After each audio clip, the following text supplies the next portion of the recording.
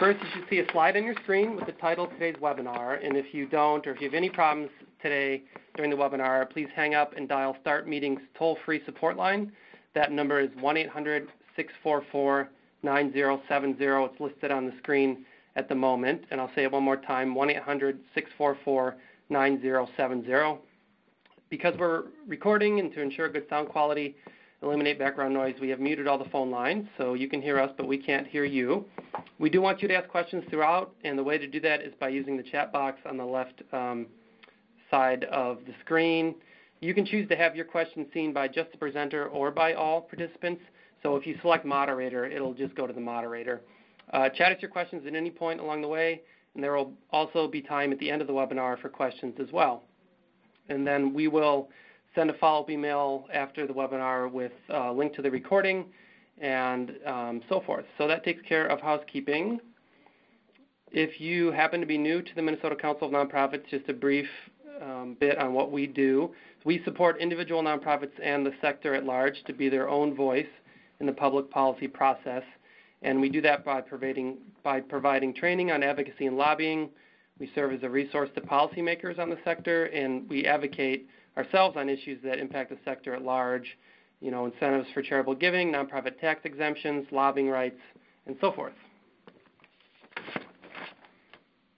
Next month in our webinar series, our topic will be civic engagement and local elections, so we hope you'll tune in for that on July 31st, and then in August we'll be looking at building a grassroots strategy. All the previous ones that you see grayed out, we have already completed, and we have online archived at our YouTube page, so you can check that out anytime, and we hope you'll join us for the full rest of the series. We will be joined today by Christina Wessel, who's the Deputy Director of the Minnesota Budget Project. I'll say more about the Budget Project in just a minute. And Jeannie Fox, our Deputy Public Policy Director here at MCN. If you're new to the Minnesota Budget Project, that's an initiative of MCN, and their mission is to provide research, analysis, and advocacy on tax and budget issues, really looking particularly at how those policies impact low and moderate income families and other vulnerable populations. So as we talk about kind of the content of what happened at the session, know that year in and year out, the Budget Project is really a great go-to resource for understanding all things related to the state budget and really looking, again, through that lens that I think is important to so many of the nonprofits as to how it impacts low and moderate income families. So with that, we'll go over our learning objectives, and we're going to hand things over to Jeannie Fox. Jeannie. Thank you, Jeff, and good morning. Welcome, everyone, for joining in our conversation here. As you see from your slide, we're going to first do just some basic context setting for people who are on the call who don't spend a lot of time at the Capitol and don't want to spend a lot of time at the Capitol. That's our job, and we're your eyes and ears for you. So we'll talk a little bit about just kind of what was the political landscape and what was the calendar and the timeline for the decisions that were being discussed. And then, especially with Christina, then we will drill down into the weeds a bit on some specific high-profile issues and what most of the debate concerned around. So if we look at the agenda there, we're going to start out with some of the biggies, the tax and budget issues. Christina will go in depth on the health care reform as well. I'm going to share some specifics related to what were the things being talked about at the Capitol that would have affected all nonprofits, whether you're an environmental group or an arts group or a human services group. And Jeff will talk about elections and democracy and the marriage equality bill. That's how we'll plan to spend the rest of the next hour there. So if you read the papers at all, even if you're not at the Capitol, you probably noticed everybody was talking about the budget all the time. And the main reason that is because in Minnesota, the state budget is set on a 2-year cycle called a biennium, and that is always done in the odd-numbered years. So really the main item of business for the legislature this session was to set a state budget. If you have been in Minnesota for a while, you may recall both in 2005 and 2011, we experienced government shutdowns because the legislature and the governors at the time were not able to come to agreement on a budget. We knew we wouldn't see that scenario repeat itself right now, but certainly budget talks dominated the session, and we'll go into some very specifics on where things ended up. But just to remind you, when we walked in January, there was a shortfall projected. The legislature, with the governor's help, did take care of that and made some other structural changes moving forward. So those are going to be some of our main topics in just a little bit here. So who gets to decide is the question. And mostly, remember, we live in a representative democracy, so the state is divided into 67 Senate districts. That's based on population. Those lines, you may recall, were just redrawn recently following the 2010 census. And each Senate district is divided into two halves, and that's your A and B half for the House of Representatives. So there's twice as many members of the House. And then, of course, we have one governor and other constitutional offices. But in this process, particularly in regard to the budget, the governor kind of lays down the first gauntlet and introduced a budget of his priorities early on in the session. And then the rest of the months following is the legislature basically responding to that and coming up with their own ideas and then working out those differences.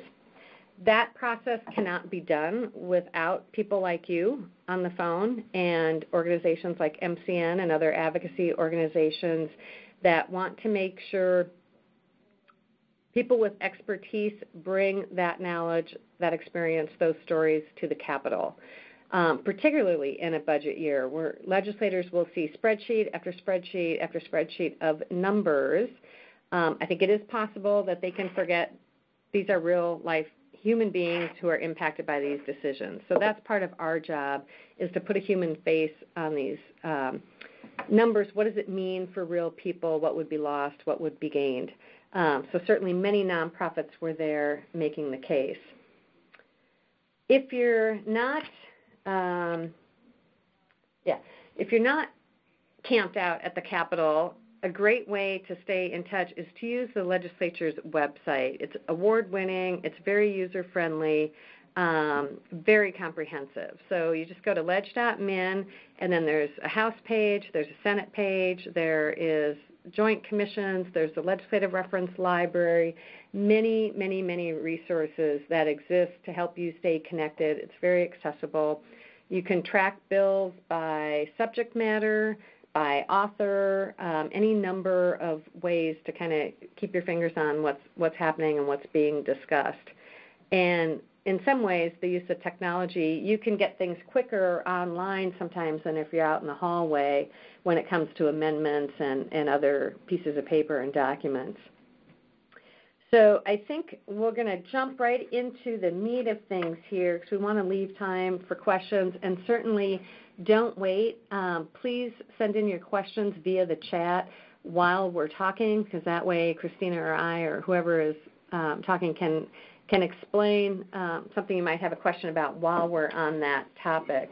But Christina, let me turn it over to you. We had a very different situation here now following the 2012 election where the governor, the leaders of the House and Senate were all of the same party. But as I observed, that does not mean they always get along or have the same ideas about how to get from here to there. But can you kind of talk about what were some of the big changes and explain to us what's in this final budget? Sure. Thanks, Jeannie, and good morning, everyone. Thank you for joining us on this call, and hopefully we can get you briefed at least on some of the major things that happened during the last legislative session. One of the major issues of the session that occupied a lot of time was a question of whether we will raise revenues. Governor Dayton had made this a top priority, not only just this legislative session, but also since he took office. It's been a big priority for him to try to raise revenues here in the state. And with the last election and the Democrats controlling both the House and the Senate, that kind of gave us the trifecta we needed to finally make it happen in the state. And quite frankly, it's been long overdue. There's been a real need to raise revenues to have the ability to invest and rebuild our state after many years of deficits and budget cuts. and also a need to rebalance the state tax system to make it more fair. Over the years, it's become increasingly regressive as we've cut progressive taxes and raised regressive taxes. And so we've really reached a point where lower-income people in our state are paying a higher percentage of their income than the higher-income earners. And there was a real desire to address that problem in our state. So the end result was that they raised a net $1.7 billion in taxes. The biggest ticket item was a new income tax bracket for the wealthiest 2% of Minnesotans. So, for example, a couple will pay 9.85% on income over $250,000. So that's the new tax bracket that was added only for those very top income earners. Then another big ticket item was to increase the tobacco tax by $1.60 per pack, and I believe that takes effect on July 1st, so on Monday. And there was also some big changes to corporate tax preferences. There was a desire to kind of close some loopholes and remove some of the benefits for multinational corporations, and that results in more revenue for Minnesota and fewer tax breaks for some of those big corporations. Another big change that you'll probably notice in your own life is there was a move to modernize the state sales tax. This is kind of long overdue. Technology has been changing, and the state sales tax hasn't been keeping up with it. So there will now be more collecting of taxes from internet retailers, like it's kind of like an Amazon kind of tax. There's also taxing some digital goods, like e-books, music, and movies will now be taxed.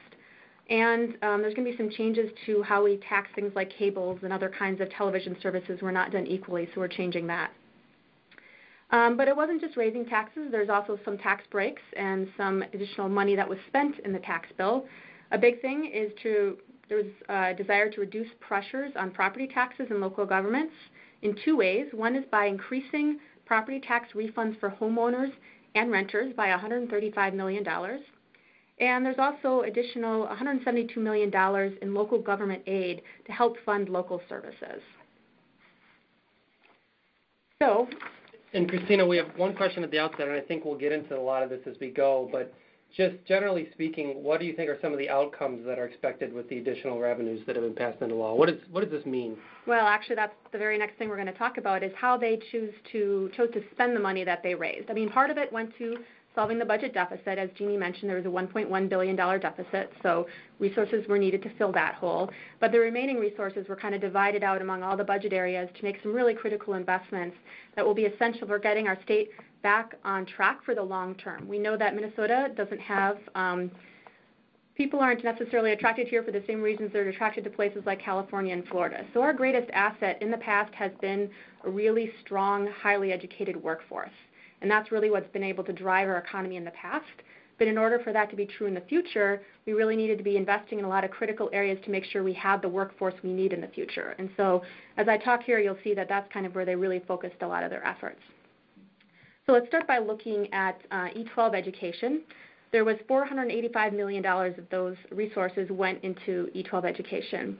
A big part of it was to increase the general education formula to give school districts some extra money to cover costs in the classroom. There was also a move to fund optional all-day kindergarten for every school in the state. So every student will have the opportunity to go to all-day kindergarten if they choose. There's also $40 million for early learning scholarships, and this will help thousands of really high-need students aged 3 to 5 access some critical early childhood education that gets them on the right track for their entire school career. Now, you may have heard about the school funding shift issue. There was a desire by some to completely repay the schools the money that they were owed from borrowing we did for them in the past. But in the end, they chose not to make any additional investments in that up front, so the state still owes school districts $808 million. However, we will continue to pay back the shift the way that we have been, which is every time the state sees a positive balance or surplus over the coming months and years, any of that money that shows up in the state's budget will actually go to paying back the school funding shift until it's fully paid back. Higher education is also absolutely critical for having a very strong workforce in the future, and they made efforts to improve access to education by making it more affordable for students. So there's $47 million invested in student financial aid through the state grant program. And there was also some additional kinds of financial aid, such as an American Indian Scholarship that's fully funded, and a summer bridge program that's there to help students transitioning from high school into college so that they can succeed in that new environment. Another big move was to provide additional resources to the University of Minnesota and MnSCU to allow them to freeze tuition at current academic year levels for the next 2 years. In addition to that, there was also some extra funds to help retain kind of the best faculty that they have, as well as to start investing in some emerging fields so that our universities and colleges can kind of be at the forefront of what's coming in the future. Housing, really key. A healthy economy depends not only on a strong workforce, but that workforce needs education, they need specialized training, and they need stable and affordable housing. Otherwise, they can't be where the jobs are. So there were a number of investments in housing, including building new affordable housing, as well as rehabilitating existing housing. And there's things like rental assistance to help people, including students and individuals with mental illness, obtain affordable housing so that they can kind of be where they need to be to get the education or go to the jobs that they need to. And in economic development in general, there was about $54 million of loans and grants to Minnesota businesses with the goal of creating 12,500 to 15,000 new jobs in the state. And there's additional grants for business development and workforce training, as well as job training for at-risk youth, assistance for those with mental and physical disabilities to get the job training they need to succeed. And businesses are also going to benefit from a reduction in their unemployment insurance tax rate, which means they'll have a little bit more dollars to spend on other things.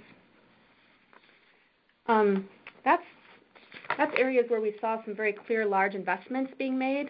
Health and Human Services was a little trickier. They actually had what's called a negative target, where the Health and Human Services Committee was required to cut $50 million from their budget. But in the end, they actually found a lot of alternative resources to actually make some really significant investments in health and human services. So they turned to getting some funding from HMOs and managed care organizations, as well as from the state's other fund, the Healthcare Access Fund. And with those resources, they were able to make a lot of really key investments. So, for example, in mental health, there's increases in school-linked mental health services, better care coordination for individuals that have mental health issues, additional mobile mental health crisis teams to respond to situations that arise, and additional suicide prevention services. In childcare, they were able to restore the number of excused absences back up to 25 days, and that gives families a lot more flexibility to deal with schedules without jeopardizing their childcare assistance. So if a parent's sick and can't bring the child to childcare, they aren't necessarily penalized for things like that. And there's also additional money to improve payment rates for childcare providers. And in fact, there's payment rate increases for others as well, including medical assistance providers, nursing facilities, and home and community-based services. So all of these kind of provider rate increases are meant not only to help the providers, but also to make these services more accessible for lower-income people by making it more feasible for these providers to serve this population.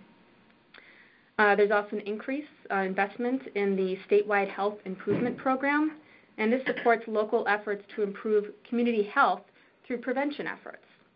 There's also additional resources to reduce homelessness, including supportive services, transitional housing, emergency services, and outreach grants.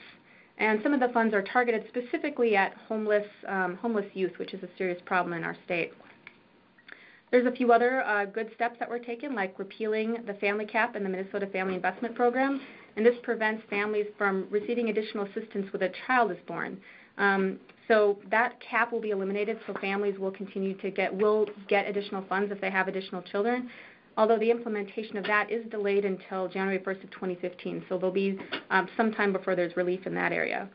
And there's a lot of other things that happen, like increases in food shelf program funding, and the state reinstated state funding for FAME, which is helps low-income families build assets for either obtaining post-secondary education, purchasing a home, or starting a business. So those are all some real important steps that were taken in healthcare. Christina, I know we're going to be quickly moving into healthcare reform, so let me throw out a question that's come in more related to the budget in general, and probably more specifically in education. But we know despite Minnesota's strong standing in a lot of areas, including education. There are a lot of disparities, and particularly with kids of color.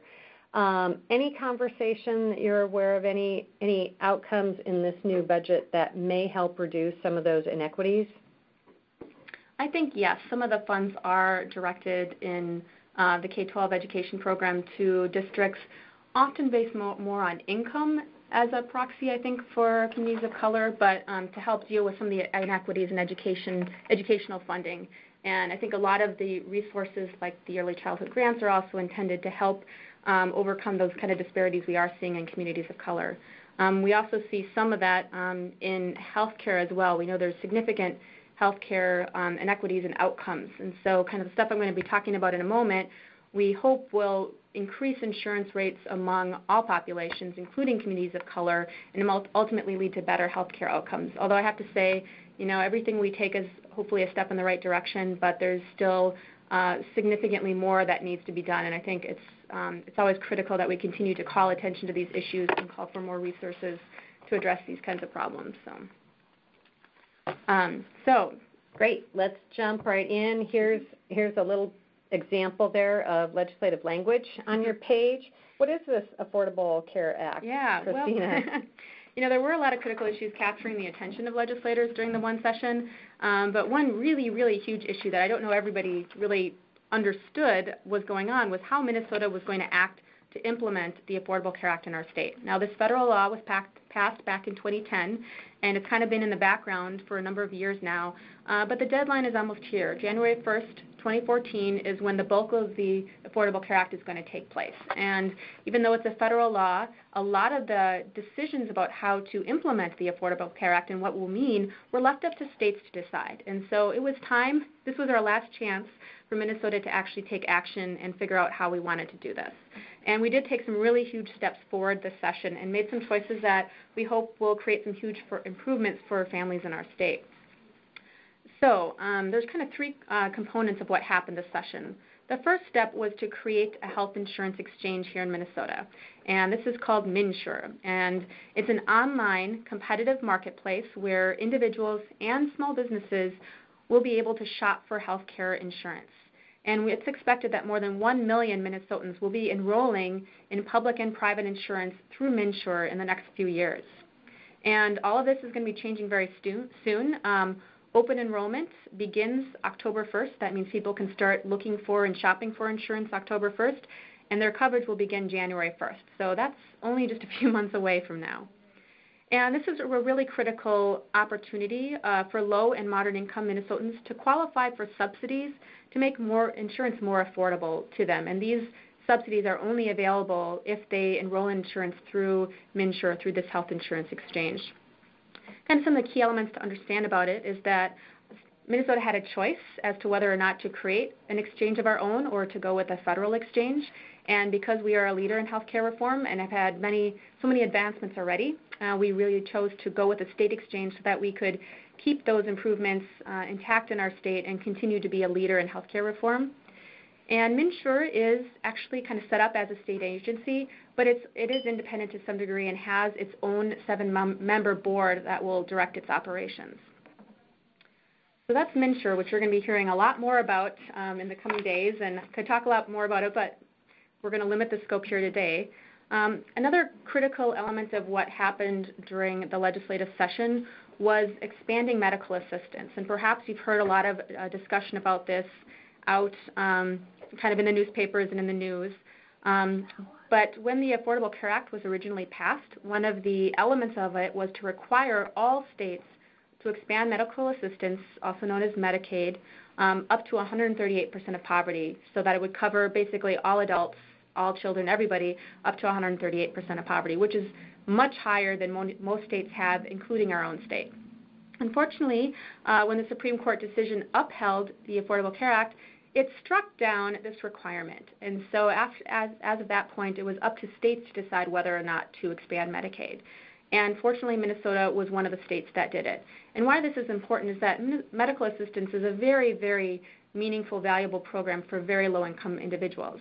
There are no premiums, and there are very low out-of-pocket costs for individuals, and it has a very broad benefit set that enables people who have real health conditions, whether it's mental health issues or physical issues, to get the care that they need to be healthy and to be productive. There were some big steps we took in 2014 or in the 2013 legislative session, and these things will take effect in 2014. But as I said, we did expand eligibility up to 138% of poverty, like the federal government asks states to do. And incidentally, all the people who are newly eligible for the program, the federal government will cover 100% of those costs for the first few years. So there really was no cost to the state to make that choice for those people. They've also eliminated asset tests, and if you're familiar with the program, you know that asset test can be quite a limitation for some individuals who are trying to build up assets so that they can improve their financial situation and move out of poverty. And it also complicates the application process. So by removing asset tests, it really simplifies the process and makes more people eligible. And there's also a lot of improvements to the enrollment and renewal process. We lost a lot of people because they weren't able, they made some little form error, they didn't get the right paperwork in, or they forgot to do whatever, and they either lost coverage or they were unable to enroll. And so by simplifying that, we'll get a lot more people who need to get health insurance actually get health insurance. And this is now going to be start covering, as of January 1st, it will cover all adults between 19 and 65 years of age, from 0 to 138% of the federal poverty level. So you can see kind of on the slide there what incomes that equates to. Also, for children up to age 18 and pregnant women, it will cover these individuals all the way up to 275% of poverty, so a much higher income level. So that's really gives a good safe haven for our kids and pregnant women as well. And the third kind of component of what happened here in Minnesota was preserving Minnesota Care. Minnesota Care has been around for about 20 years, and it's really a unique program in the United States, and it's there to help kind of low to middle income families who cannot get access to health insurance through their employer, maybe because their employer doesn't offer it, or they're self-employed, or they're a farmer, or there's some individuals who just can't get health insurance any other way and found that the private market was far too expensive for them. So Minnesota Care provides health insurance for those people. They pay premiums, but they're reduced and cost less than they would pay in the private market. It has pretty low out-of-pocket costs, similar to medical assistance, and also has a very broad benefit set. So it's not only affordable for people, but it's also meaningful health insurance that will actually help them meet their needs if they have any kind of health care issues. There were some improvements made to Minnesota Care in the 2013 session. So starting on January 1st, there were some limits on hospital coverage for adults, and those will be removed. They've also removed a lot of waiting periods that were there. It took several months for people after they lost other health insurance to even qualify for Minnesota Care. Well, those kind of waiting periods are gone. They are also able to reduce premiums by 10 to 50% for individuals and change how the eligibility will work for people. So Minnesota Care, adults between 19 and 65 years of age, like I said, they're eligible for Medicaid up to 138%, and at that point, then they will become eligible for Minnesota Care from 139 to 200% of poverty. Additionally, lawfully present immigrants are often not eligible for medical assistance, even if they're very low income for their first 5 years. Fortunately, Minnesota Care will cover those individuals from 0 to 200% of poverty, so they will also be able to access affordable health insurance. So all of these are really critical steps in healthcare reform that really kind of create a continuum of affordable healthcare for our families as they're moving from poverty, hopefully, into self-sufficiency to a point where they can either get insurance through their employer or can purchase insurance on their own through the private market. And Christina, these decisions clearly will provide many opportunities for the individuals that many nonprofits serve, but it seems also some opportunities for nonprofits themselves. And I'm thinking maybe about like the role of navigators. Mm-hmm. Can you talk about other ways nonprofits might be serving these newly eligible clients? Absolutely. The Affordable Care Act envisioned a really key role, I think, for community-based organizations to make sure people are getting health insurance. As of January 1st, everyone's going to be required to have health insurance, or at least almost everybody will be required. And that was part of that was creating all these options for people to enroll. So now we need to make sure the people who need to get insurance are actually able to find and enroll in the options that are available to them. And so that's why there's been created this role of navigator or also in-person assister. And these people are, like I said, people working in community-based organizations or in the county or in hospitals, or could also be brokers and agents, but their role is to find the people who need health insurance and help them enroll into health insurance that meets their needs. There is funding available for organizations, community-based organizations that want to act in this role. So they can get a stipend that kind of pays them per enrollee. There's also some larger grants that can help build the infrastructure an organization may need to be able to play this role, like buying computers or hiring staff.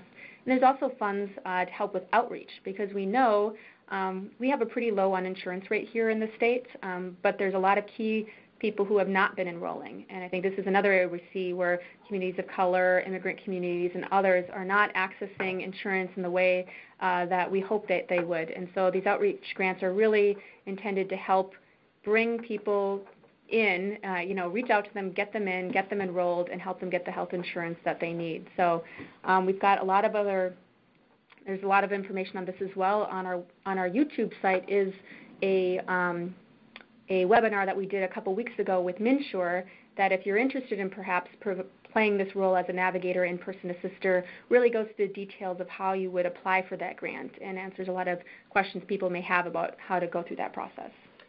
Great. We encourage you to go back and find that, particularly that grant information. Before we move on, let's go back to a question that came in more about the budget, less about healthcare reform, and we talked in some detail about the negative target in the Health and Human Services area, and my impression is part of how that was dealt with was creating some very targeted priorities for certain populations, use of healthcare access fund, use of federal dollars in a way that was expanded, but also bringing in some revenues from providers. And some of those providers are nonprofit providers. Can you explain a little bit what the trade-off is there, Christina? Yeah, I think we initially saw some much worse suggestions for how to get resources to help kind of balance the issues that they were dealing with. There were, in the end, about $76 million are raised by changing kind of how the surcharge, there's a surcharge that's paid right now, it's kind of technical, but that hospitals and HMOs have to pay. And so they've kind of, a lot of these changes happened at the last minute. The one way I described it is being explained is like they shifted how these payments are made. So we're kind of getting more money up front from these payments than rather than an increase, it's kind of a change in how that pays. Now, of course, like with the school funding shift, that has implications for providers, no matter how they choose to phrase it. It means at some point someone's paying more than they expected to. But I would say that, well, there's also same thing with the surcharge. There's on intermediate care facilities for developmentally disabled as well. So there are some providers that are hit by this surcharge. The goal is ultimately that federal funds kind of compensate for that, but it doesn't always mean that everybody's compensated the same way. So there always tends to be winners and losers whenever they use this tactic. So yes, it's unfortunate that in the end they chose to continue to use this way of raising revenues, but it's also unfortunate that leadership gave them a negative target. If we had been able to avoid that target and actually maybe have flat funding or a small increase in Health and Human Services, then they wouldn't have necessarily resorted to some of those options. So it's disappointing, to say the least. Well, and we are going to talk at the end before we hang up about unfinished business and what happens in the second year of the biennium. So hold that thought, and we're going to come back to that. I'm going to move us into a couple different areas that are maybe a little less sexy in a way, that the Health and Human Services work I know is near and dear to the hearts of many of our members and the passion of the missions of many of the organizations. But we're going to talk about a couple other areas that the Council of Nonprofits cares about on behalf of our members that we want to make sure you have information on. So we're going to talk about two items specifically that would have affected nonprofits of all stripes. And this is under the Keeping the World Safe for Nonprofits work that we do at the Capitol. what are things that would affect the entire sector regardless of your issue area. So 2 areas where we mobilized our members in great detail and I'd say to great effect are related to, first of all, the charitable deduction. Now, this is an individual benefit. People that give money to your organization get to deduct an amount of that has a tax benefit for them. Ann Lanchesky, the House Taxes Chair, proposed that deduction be eliminated and replaced with a credit. And so it's a little bit different mechanisms. The Council on Nonprofits, the Council on Foundations, the United Way, and other infrastructure groups expressed concern about that change. It's a conversation we think is worth having, and there are pieces of that could have some real benefits. For example, it treated itemizers and non-itemizers, how people fill out their tax forms. It treated them the same, but it also set a floor, a threshold of giving at which people would have to give in order to receive the benefit. And our overall concern is that this might, in fact, be a disincentive to giving, and especially to smaller amount givers, and we do care about them. So we worked hard to say, hang on, let's talk about this over the interim. Let's explore some of these different tax mechanisms and benefits. This is a conversation happening at the national level as well, but we thought this proposal came up a little too fast with not enough work behind it. So as it was proposed, we opposed it greatly. So what happened toward the end of session is it was included in the House tax bill, but never the Senate version. And the Senate tax leadership also shared many of the same concerns. So that piece was taken out in conference committee and didn't advance. We are certain that it will be discussed again next session in the second year of the biennium. So more to come on that, and like I said, this is part of the national conversation as well, not just in Minnesota. So we are working with the National Council of Nonprofits, independent sector, and other DC-based organizations around these and similar issues. You may recall even President Obama has proposed at times capping the tax deduction benefit. So that's a big topic for our sector. MCN will continue to keep an eye on that for you. The other one was related to what we are seeing as a proliferation of fees, and I say that with quotations around it, that local government, cities in particular, have been enacting, I'd say over the last 3 or so years. Many of you have expressed current concerns to us from your particular cities about something like street lighting fees being passed by the City Council and showing up on your utility bill. So this is something that has been a basic function of government, and it's now moved out of the general fund for the city, set up in its own fund and called a fee, and then they can charge it to all property owners, including those who are tax exempt. So you can imagine probably the biggest thing MCN gets worried about is when we feel our tax exemptions on property, income, sales, when those are threatened. They're there for a reason, and that's the case we needed to make at the Capitol. So what a bill that the League of Cities proposed this session would have been way beyond anything we've seen at the local level, such as street lighting. It would have allowed cities to create what they call street improvement districts that would have covered anything from curb and gutter, to retaining walls, roads, lights, et cetera. Very broad. It also bypassed the benefits test that is required for special assessments, which nonprofits do pay and always have paid, and we don't argue that, because in a special assessment, benefit to the property is demonstrated, and that actually helps the property owner in the long run. So we opposed this bill with a very strange, for us, host of bedfellows. We were in the most diverse coalition that MCN has ever been involved with. It included other entities such as the Minnesota Association of Realtors, the auto dealers, the bankers, the Chamber of Commerce, and then many other nonprofit partners that we brought to the table, the Girl Scouts, the Private College Council, and the YMCAs and others. So this bill existed in a couple different places, both in the House and the Senate, and the short version is during that process we were able to obtain an exemption for nonprofits, at least in the Senate version for charities, which most of you would fall under that definition, and in the House version, any nonprofit, which also included churches, universities, public burying grounds, etc. So had the bill passed, there was some protection there for nonprofits, but we did stay in the coalition to the very end, and again, this is another example of something that didn't make it through conference committee. It is a high priority for the cities, and we understand why, and we know that next to Health and Human Services, over the past decade, the brunt of budget cuts made at the state level went to local governments, both cities and counties. Some of that was remedied this year. We saw an increase in local government aid to cities and county aid to counties. Cities were able to obtain sales tax exemption, something that they'd enjoyed in the past and had been done away with. So we hope some of those things will alleviate the need to come up with these more creative fees, which of course we see as a tax by another name as it relates to tax-exempt property.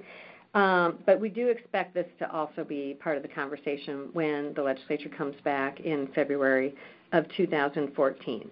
So neither of those items advanced, and we spoke out strongly on behalf of the nonprofit sector on both.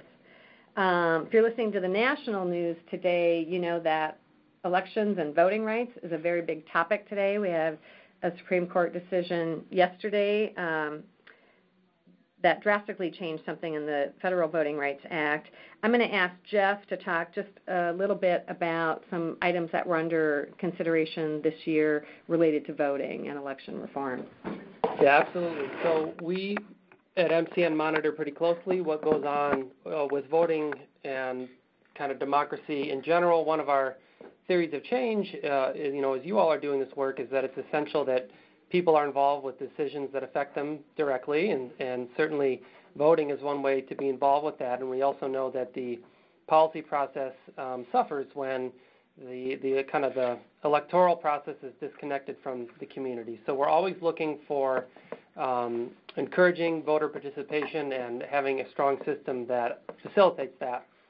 It was only about 7 months ago that we had a really important question on the ballot. The voter restriction amendment was defeated, and so we kind of came into this session not knowing, before November, if there would be an implementation work to be done on that, should it have passed, or other challenges to it, or what the makeup would be. So as it turns out, that amendment was soundly defeated, and we ended up with a DFL-controlled House, Senate, and Governor. You may recall, however, that Governor Dayton has set kind of a bipartisan requirement for election law. He hasn't said, how many Republicans would have to join for it to be considered bipartisan, but basically he said, I'm going to veto legislation, including the voter ID bill, the statutory bill that he vetoed, unless it has broad bipartisan support. So that was some of the context for looking at what could be done around elections and democracy, and that was one of the areas that the Republicans could really have a lot of control over, because with the kinds of the exceptions of bonding, which also requires bipartisan support because of the numbers, and this was one issue where they could really have a lot of influence. So we didn't see a whole lot of activity in the end. There were a number of provisions that made it through the process but didn't earn bipartisan support. But let me run through two that did go through and then talk about two that didn't. So they passed the what's known as the no excuse absentee balloting policy. So whereas previously, if you wanted to mail in an absentee ballot, you had to have a reason why. You were ill, you were going to be out of the district. There were a couple other reasons. Now, anybody who wants to use an absentee ballot can do so without providing an excuse. So we really are pleased with that result. We think there if somebody wants to vote absentee, they should be able to, and that will be a change starting in 2014, so that won't apply to any municipal elections this year. We did see kind of a movement toward restriction in vouching, so they reduced the number of persons a registered voter may vouch for. This is citizen-to-citizen vouching. So what this means is, whereas before a citizen could bring, up to 15 neighbors or people that live in their building, now they'll only be able to vouch for 8 others. So that's a restricting of that policy. I really want to emphasize that this doesn't impact the facilities that have, if you run a shelter, a group home, other those kinds of facilities, there's still unlimited vouching that employees of those facilities can do. So this only applies for citizen-to-citizen relationships and not if you are a staff at a shelter. You can still vouch for everybody there. So we're very pleased that remains intact. 2 things that they didn't address. So we have been involved with the Voting Rights Coalition at MCN working to enact an early voting system where people could go in and cast a ballot at a voting center, and that did not succeed, did not get any bipartisan support, and so that failed. And then there was actually, in the end, no action taken to address voting rights issues and problems around those who've had a felony conviction in the past. So some of the context there is there's a lot of lack of clarity among people in that situation as to what their rights are, because it varies very much by state, and the state doesn't currently have any process that's unified or consistent to notify people when their rights have been taken away and when they're restored. So what you see are people not voting when they should, when they are allowed to, and you also see people voting when they're not allowed to, because they don't have clarity on what their status is. So there were 2 proposals. One was to create a system to notify people of their situation. Another was to actually restore the right to vote upon release from incarceration, which is a policy that we very much favor and believe that if you've served your time and you're paying taxes and you're trying to reintegrate into the community, that being involved with democracy is actually a positive. It's a pro-social behavior that we think would benefit everybody. So in the end, neither of those 2 policies passed. This is, very different from, say, the ban the box policy that did pass. We didn't discuss yet, but that policy, I think, is a great step forward for racial equity. And so we're hoping next year, and there's a large effort forming around this, to have a conversation about restoring the right to vote for people who have served their sentence and are reintegrating back into the community. It's a racial equity issue as well. And so look for more work on that next year. And we're going to go to marriage equality. Again, this was, as you all know, I'm sure well know, this was something that came from the 2012 ballot.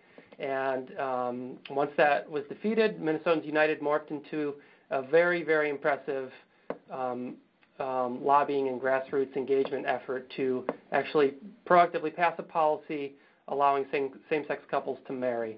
And so our hats off to Minnesotans United. MCN was a member of that coalition, as were many nonprofits, faith groups, and clearly this was one of probably the biggest policy change to come out of the session.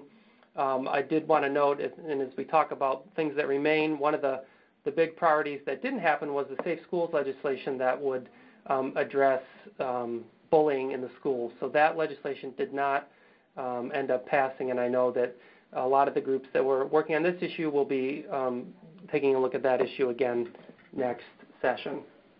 So I'm going to hand things back to Jeannie here for what happens next. Thank you, Jeff. And I just want to take this opportunity to do a quick PSA for nonprofit advocacy, having just discussed 2 items where we saw, as you mentioned, a question on the ballot in 2012, one related to voter ID and one related to same-sex marriage.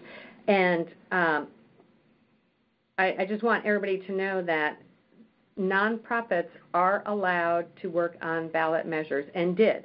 All those efforts, either for or against those measures, were done under a nonprofit banner and structure.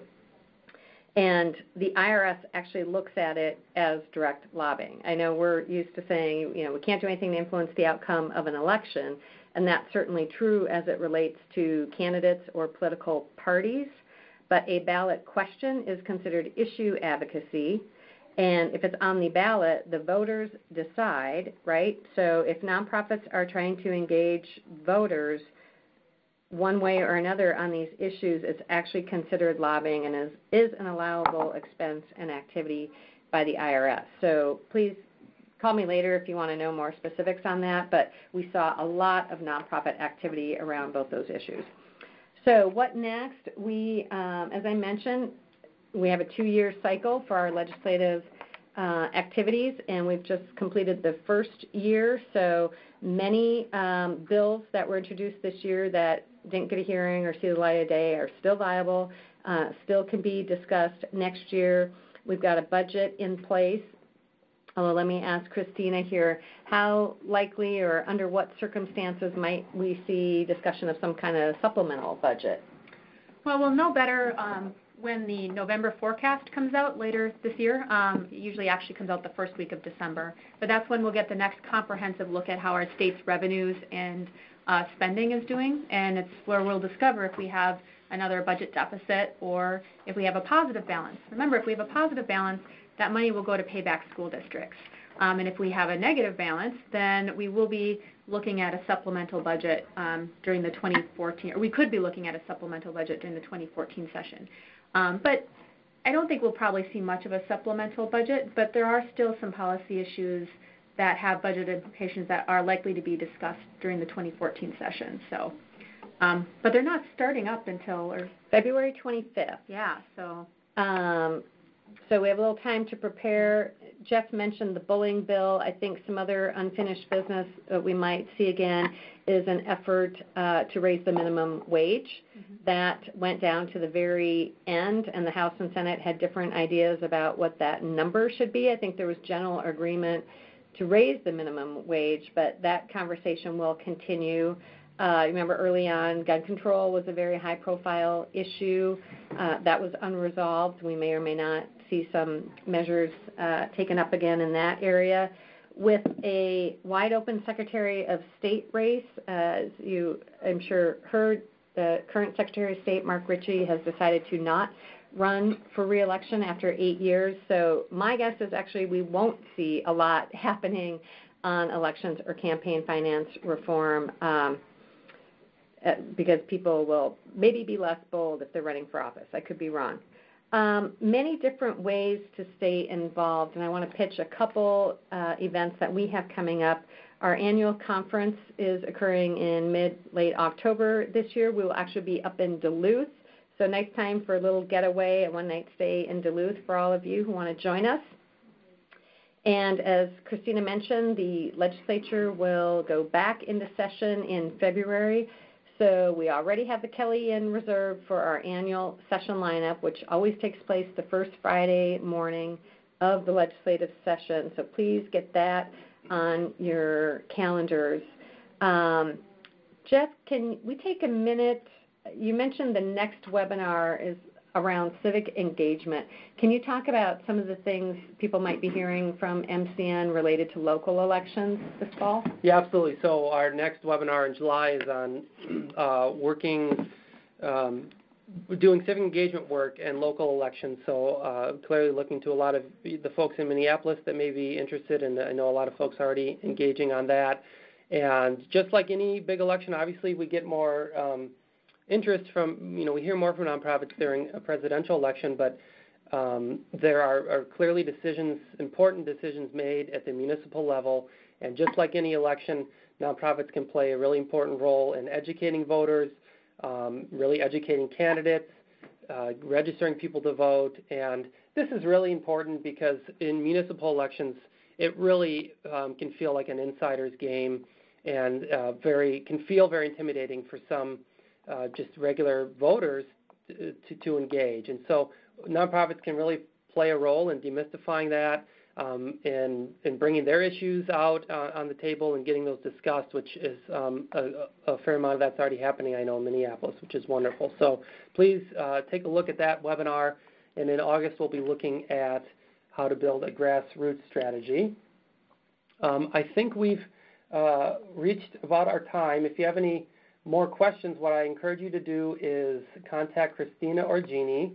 Their numbers are up there. I'm confident, Christina Wessel and Ann Madden from the Budget Project, they really have a very, very impressive handle on the state budget and a lot that's going on there. So if you have any questions, if they don't know the answer, I'm sure they would know where to point you. Please use the Budget Project as a resource, and we look forward to seeing you on future trainings. So I want to thank Jeannie and Christina, and please look for a recording of this webinar, which we'll be posting online. And we hope that you have a great summer, that you're preparing for great advocacy next year, and we'd love to stay in touch with you. So thanks for joining, and we'll see you around. Bye-bye. Thank you, everyone. Bye.